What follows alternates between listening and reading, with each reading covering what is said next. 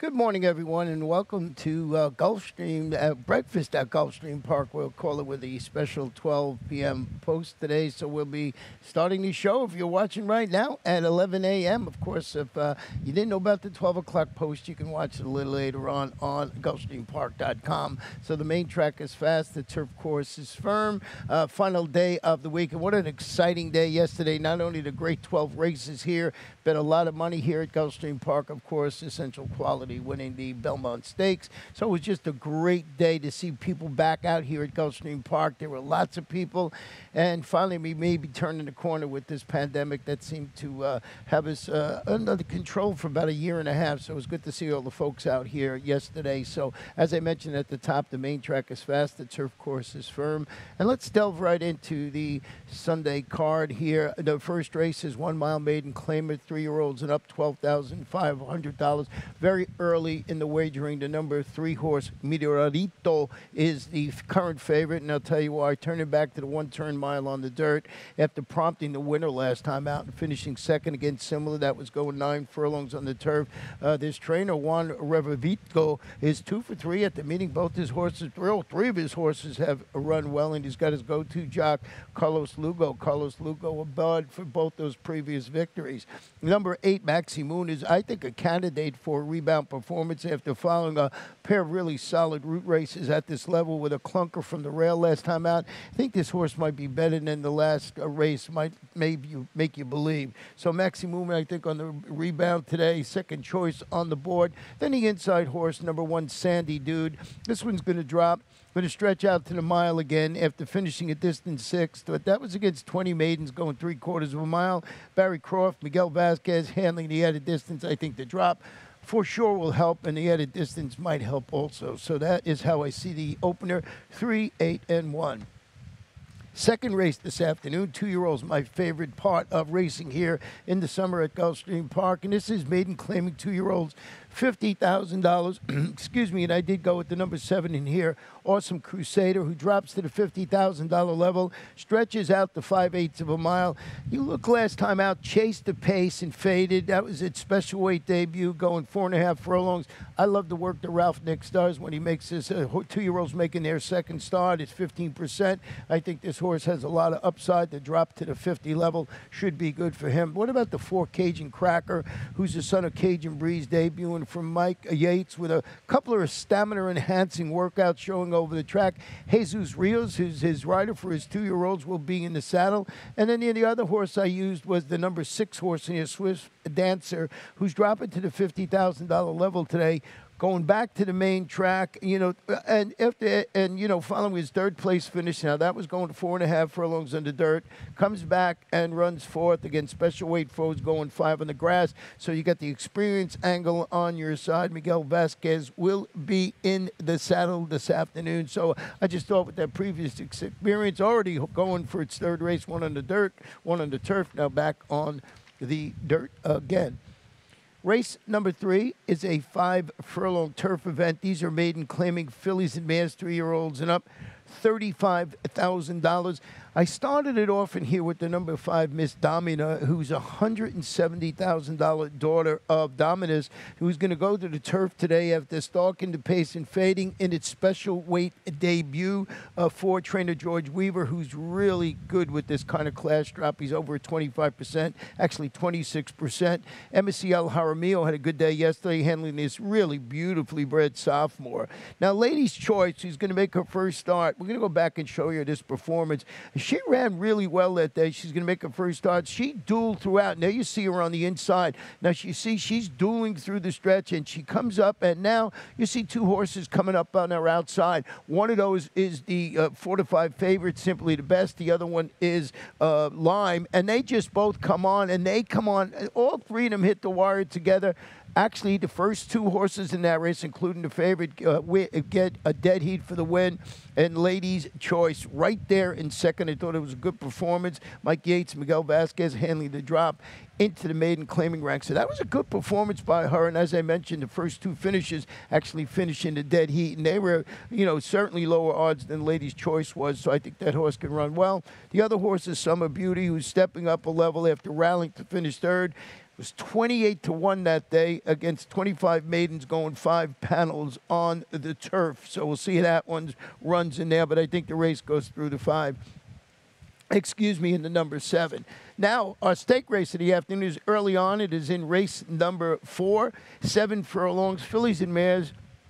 3-year-olds and up $60,000, and I really like Don't Get Cozy in this spot. It's wheeling back after following a really commanding $25,000 optional claiming score with a solid second-place finish against those $62,500 allowance optional claimers. Going this 7 furlong distance, what I like, really consistent daughter of Kozan, who she's 18 for 25 in the money in her career. We try and pad those statistics with our leading jock, Edgar Zayas, in the saddle today. So Don't Get Cozy in the Bal Harbor, that $60,000 event, as I mentioned, for fillies and mares, 3-year-olds. And then you get Halawala, who's making her first start since failing to handle the competition. They jumped her up. That was in the Grade 3 Royal Delta, going a mile and a 16th during the championship meet. The trainer, Wansi Avila, what a weekend is he having. I think he had 3 wins on Friday, a win again on a Saturday, so he's going well. And Hector Berrios aboard for a couple of those victories, so that is Halawala. And you got the old buddy in here, number 3, Crumbun, who will try to turn the tables on Don't Get Cozy after tracking the pace and finishing sort of an even 4th behind her last time out. Larry Bates, Luca Panici in the saddle. So that is our stakes race today, the Bal Harbor race number 4. What that means, we'll take a short little break. When I come back, I'll have my Rainbow 6 ticket.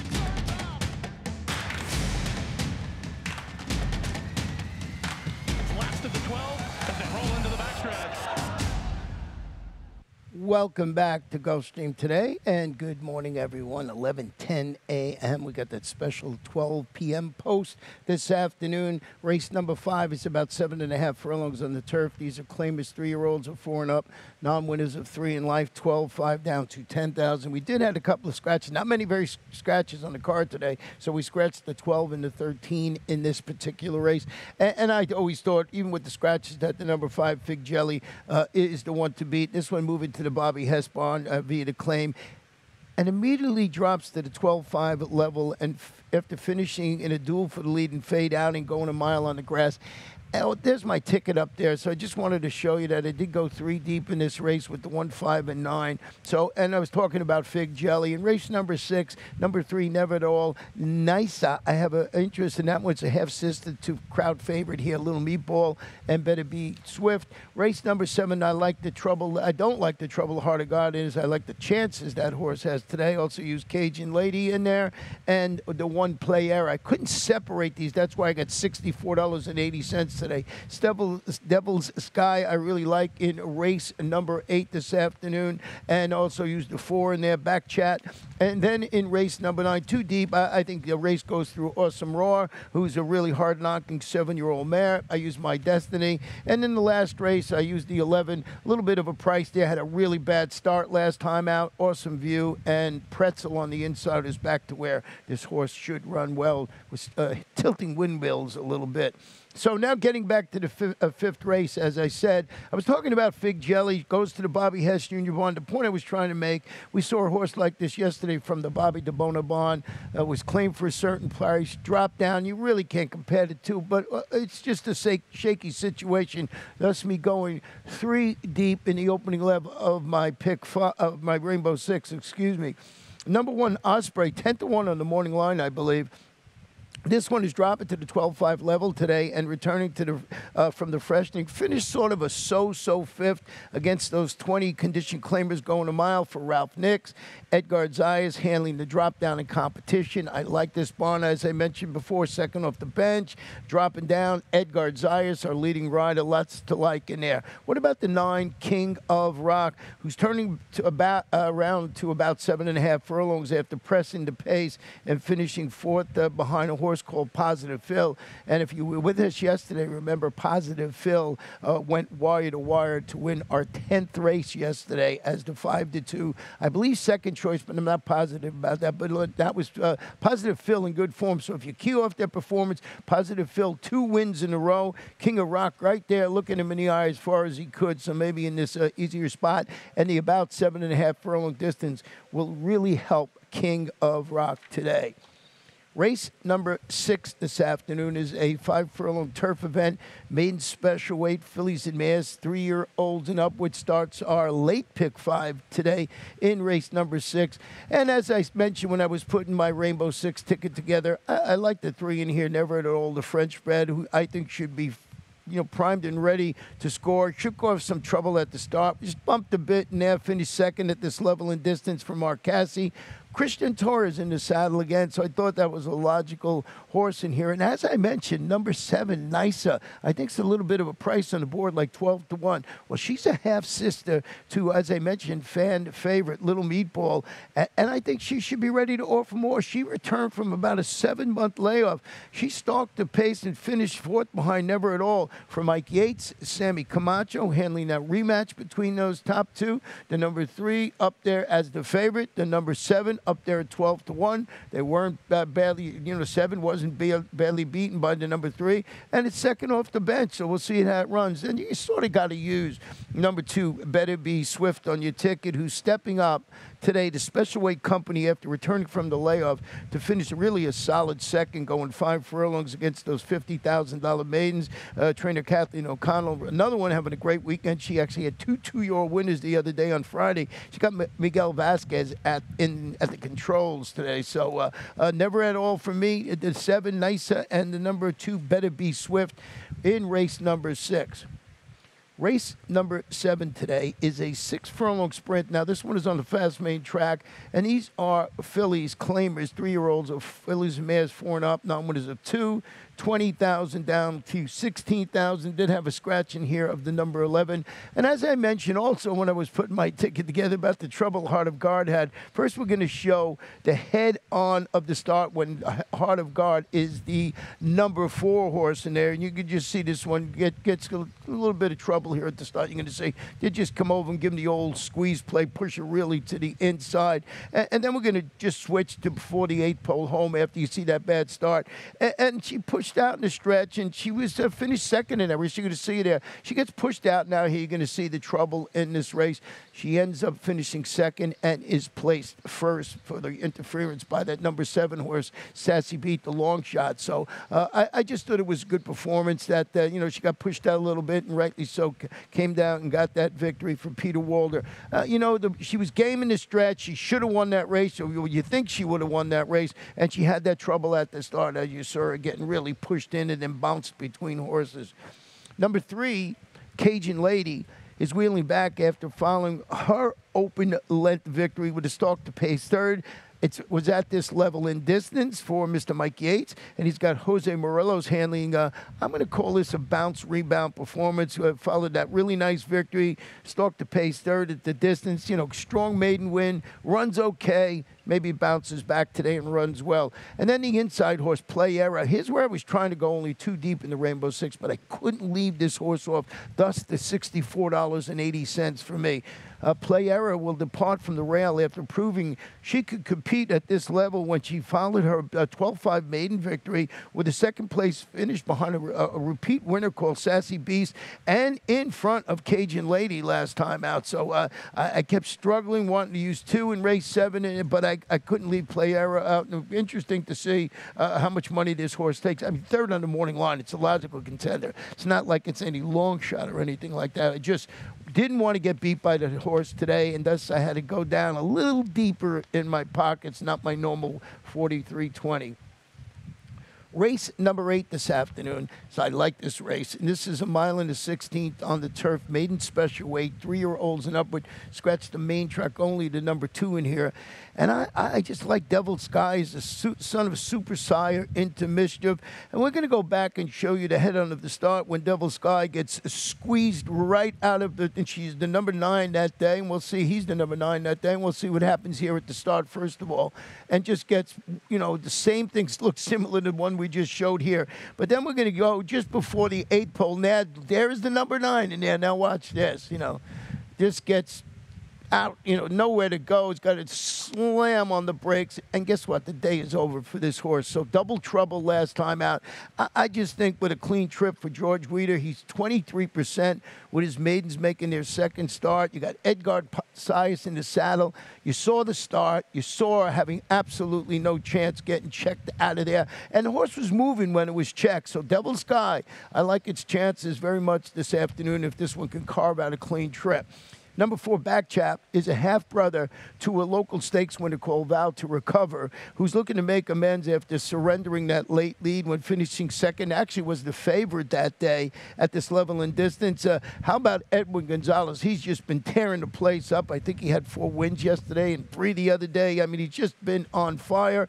He'll be in the saddle today for 4, Backchat. And then you got the number 5, Light Cruiser, who's stepping up the competition today, but rallied to finish third, was only beaten a length against 50 maidens going this mile and a 16th distance. So you would think this horse has a chance to improve. Actually, is the morning line favorite in there, so I guess he has a big chance to improve in there. But I'm going with Devil Sky. You saw the trouble trip. You see if you agree with me when you do your handicapping of race number 8. Race number 9 today, 5 furlongs on the turf. Allowance optional claimer, fillies and mares, 3 and up, or the optional claiming price of $25,000. Just a note here, starting Monday morning, there will be start working on putting in a new Tapeta track. So we won't be running 5 furlong turf races for about 2 or 3 weeks. So just keep that in mind. It's going to be interesting to see how this new track surface plays out. Plus, they're putting in new drainage. It's going to be great. And we're going to get a brand new tote board. So lots of great stuff are going to be happening here during the summer as far as the construction goes. And then the championship meet will really let them roll with 3 different track surfaces. Tapeta, of course, dirt, and our great turf course. So that's coming down the road, as they say. The 9th race, as I mentioned, 5 on the grass. You got to go with Awesome Roar somewhere on your ticket. A consistent 10-time winner at the distance. That's right. She's going to try these 25 optional claimers today after a couple of solid sprints against those 16 starter allowance runners. Boy, she's a hard-knocking 7-year-old mare. She's got Edgard Zayas in the saddle. This is her game, sprinting on the Gulfstream Park turf course, and Edgard Zayas certainly adds to the appeal. Number 3, My Destiny, is stepping up the competition after responding to both the combination of a surface switch and a turn back in distance with a solid $35,000 non-winners of 2 lifetime claiming victory, going 5 on the grass. 4, Mr. David Fawkes, Emisiel Jaramillo in the saddle. Number 5, Twirling Star, is my other pick in here. 2 for 4 in the money at the distance, turns back, went up last time out, set the pace, faded to finish 6 against allowance competition that was going a mile on the Tampa turf. Sharon Boland is the trainer, and you got Wilma Garcia handling that turn back in distance. So I'm just keying off this horse's performance at this distance in the past. Hasn't run well. I thought maybe this horse couldn't grab a share in there. Twirling Star is a big 15-1 on the morning line, so looking for a little bit of a price maybe to put somewhere on the try and super ticket. You can do that. Going to wrap it up today with the 10th race. It's a 5.5 furlongs on the main track, maiden claimers, fillies and mares, 3-year-olds and up, $12,500. Scratch the number 10 horse, Lucky to Have My Vicky. And my top pick in here is Warrari. And I want to just go back and just going to show you the head-on of this race when she was the number 11 that day. Just stumbles badly at the start, and really, basically, really a bad stumble. Was okay during the race, and just didn't get a chance to run after that. So it's if you go 2 back, was a solid second at the distance. That was against 16 maidens. Then shortens up, as you saw, lost all chance when she stumbled. That was the start of a 12-5 maiden test, going 6 furlongs for Terry Pompey. Miguel Vasquez in the saddle. Put a line through that race, go 2 back, and I think the number 11 Warri looks pretty tough in the nightcap for a little bit of a price. Number 9, Awesome View, who's the morning line favorite in here, who's now in the Ralph Nix barn.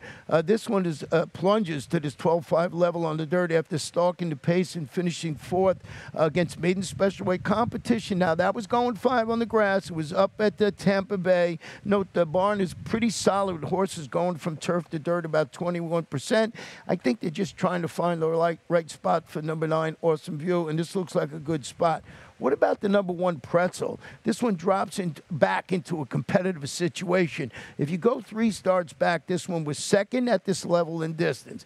Then runs 4th against $20,000 2 lifetime, $20,000 claim is 2 starts back, and then loses all chance last time out when she stumbles at the start, and they step this one up to maiden special weight competition, and that was also going 6.5 furlong. Edgar Zayas is going to ride Pretzel in here, and I'm keen off that race, 3 back. I think it's a big chance in here against this level, also going 5.5 furlongs. So that's how we see the 10 races here on early Sunday morning. I'm going to take a short break and come back with a really exciting lightning round. We'll check it out in just a couple of moments. And Gulfstream is pulling away impressively.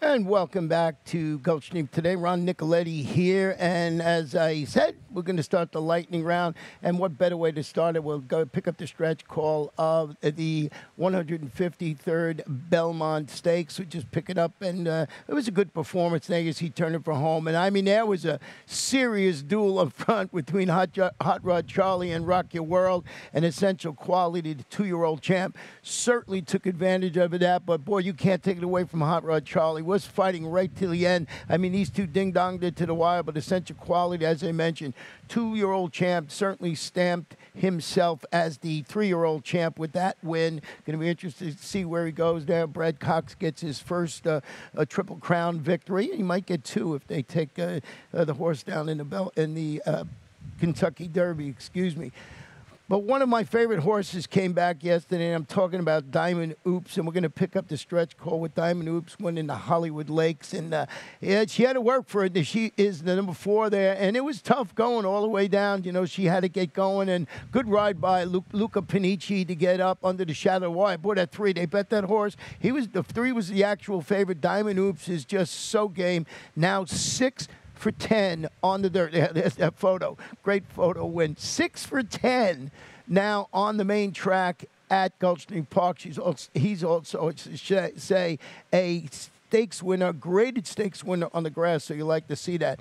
And you know our leading trainer here is Saffie Joseph Jr. Boy, he took him to the took him to task up there at Belmont Park yesterday. One of our favorite horses here, Drain the Clock, just running very well. Wins the Woody Stevens for Saffie Joseph. Boy, and this was hard to do. Good price, 7-1, and Saffie gets his grade 1 victory in the Woody Stevens, and it was just a great performance by Drain the Clock. Of course, we'll be seeing that horse back here in the championship meet, winning the grade 1 Woody Stevens. Boy, that Saffie, he's just having a fantastic year. He's our leading trainer by many. He's got grade 1 victories all over the place. And then we got a fan favorite, too, that won up at Belmont Park, and that is Latruska. And Latruska, who won the grade 3 Rampart here, comes and wins the grade 1 Ogden Fifth for Fausto Gutierrez. It was just, tour de force performance by this horse. That was its second Grade 1 win, and of course, Fasto spends his winters down here, and he just does a great job, and he's a good guy, and great for him to win that. So just a couple of Gulfstream horses going up there and really taking those horses up at Belmont to the woodshed. So it was a great day of racing both here and, as I mentioned, up north. So got about 33 minutes before first race. The pick 5 pool already over $22,000. We got this early start today, so have some coffee, maybe have an English muffin, and be back here for the first race. Good luck, everybody. And they're off. Second in the 2-path.